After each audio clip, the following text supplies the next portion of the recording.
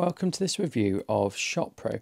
Now ShotPro is an app for iOS and you can also get a desktop version for Windows and Mac, but the iOS app costs £38. It's really quite expensive. There's no free trial, and as you'll see there are some things that I think are not quite right with it or are quite annoying. It has a steep learning curve, however it is by far one of the best Previs softwares I've ever used, and it can do some really good things. So we're going to start a new project. So I'm just going to call this new project. So we start off in this sort of environment and you've just got a camera. You've got this ground and you may or may not want it. So the thing I did was I went to settings and I went to ground and I changed the ground. And I thought for my Previs that I would prefer this sort of rock. You get a few grounds here, nothing amazing. And you can also change the sky and stuff, and you can change the weather. It's rainy, it's snowing, it's foggy.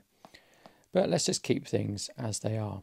Now you'll notice here we've got sky maps and we need to pay for things. Now I'd find this quite annoying simply because we've paid £38. It's not immediately obvious when you buy the app that you don't get everything, but you don't get everything, and that's really quite annoying. You do get a slate, which is quite useful. I can see the use in that. But I'm going to talk now about props and adding things into the scene. And again, we're going to see that you have to buy things. So if I go to props, if I go to this expansion pack, you can see here all the things that you can buy. Now we've got augmented reality and we've got face and body capture, but they're really quite expensive. To add text and to do drawings, that's another £24. And let's not forget you've already paid for this. Now the nearest competitor is Previs Pro. Previs Pro has a very good free version, and then you can pay yearly and you can buy it outright and you get everything. Now Previs Pro has augmented reality built into the free version. You don't have to pay for anything. So I'm not thrilled that you have to pay for things. Now we've got cameras, lights, backgrounds and things here. I've not really used any of these and I'm not going to today. We can add in people, and we've got quite a lot of people. Now anyone who is in a blue box or any asset that's in a blue box, you've got to upgrade to get. What I do like is you can design your own people.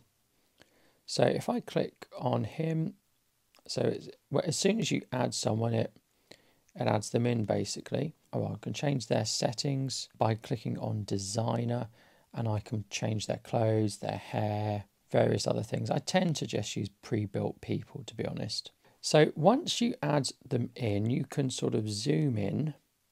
Once you add a prop in, you can zoom in and you can move your camera. So let's pick on the camera. You can move it so that we can see him. So we can see here what the camera sees. And I can just use this dial on the right hand side to fine tune if I need to. Sometimes if you click top, it's easier to see what's going on, but I do like the perspective here. So I can raise the camera up and down. I can move it back and move it to the side. I can change the orientation as well. So I can change orientation here and rotation, and I can change the angle as well. The one thing I can't do is just double tap to put it back to its default. I can't seem to do that. Now with the camera, we can use keyframes. So I'm going to add tracks and I'm going to go to animation. I'm going to make sure it's on. And I'm going to go to add a keyframe. And what I want to do is I'm going to put it back here and I'm just going to pinch to zoom out. I'm going to put it back and I'm going to raise it higher. Tilt it down like that. And I'm going to go all the way to the end and I'm going to add another keyframe. And I'm going to zoom in. I'm going to make it narrower. I'm going to lower it.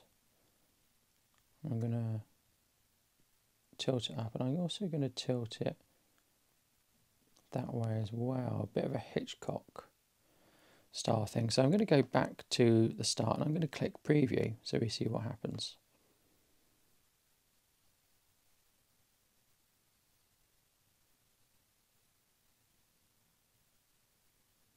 So that's really good. So we can click done. This 360, I don't know what it does. I can't work out what it does. So I'm just going to click done.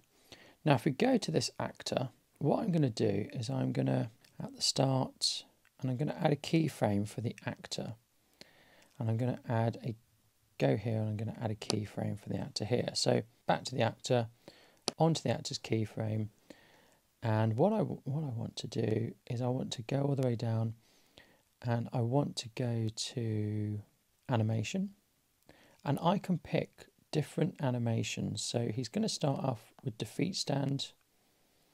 And here, on this keyframe for animation, he's going to be ready. So let's preview that again.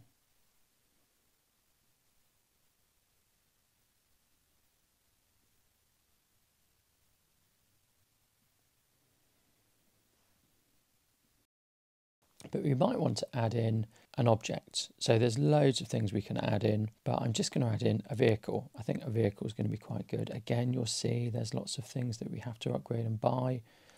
He's out in the desert, so we're going to have a car here. Now, I think that things add in terms of the correct scale. I'm going to turn this around like so. But if we want to change the scale, we can just hold this scale button and we can scale things up or down. So I can make it a toy or I can make it life size.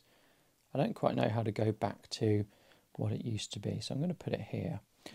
So if we preview this, we can see he's next to a car. That's really good. So there's loads and loads of things we can add in. We can add in these primitive shapes. You've got to buy them all. That's a shame. We can add in outdoor things, building, fences, roads. Let's put a road in.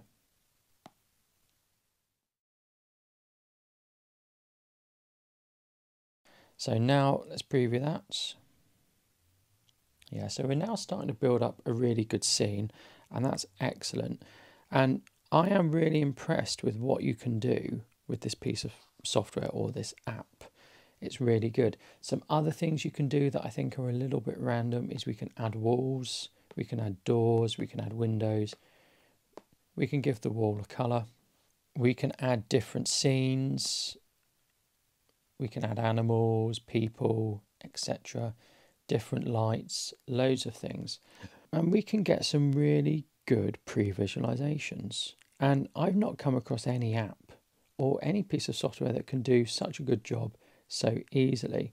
If I go to camera, we've got loads of advanced things we can do. Something you can also do is you can lock props and camera. You can turn them on and off. We've got advanced settings, so things like that. We've got something called handheld.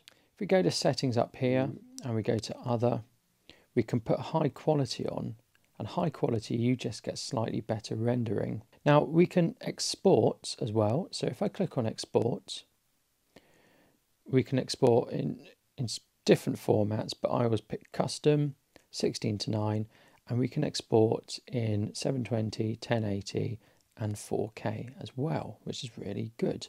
We can set our frame rates and we can export with audio on or off. We can export as a GIF as well. One of the things I forgot to mention was we can add music. So you can't see it very well because this is in the way, so I'm going to get rid of that.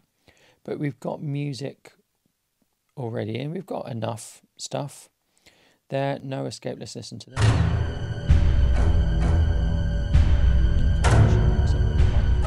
I don't know how to get rid of the walls, unfortunately. I've not been able to work that out, and how to get rid of the doors. They just seem to be there and you can't get rid of them.